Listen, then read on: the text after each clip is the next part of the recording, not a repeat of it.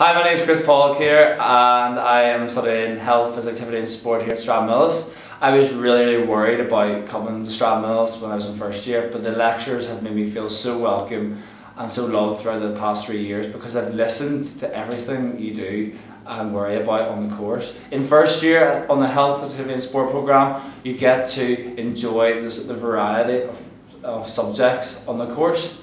There is the link between what you do in the classroom to actually what you do out in the field, being a PE teacher, but also you get to look at other things like physical activity and the digestive system and nutrition. And in second year you get the amazing chance to go abroad and study in a place you may never even think of studying in. I got the chance to go to Linz in Austria, very random place, but the connections of the community there was buzzing and I brought so much back to the university which I've learned from that experience. And then final year, it's so variety again, but you get to be more specific to the route you go down.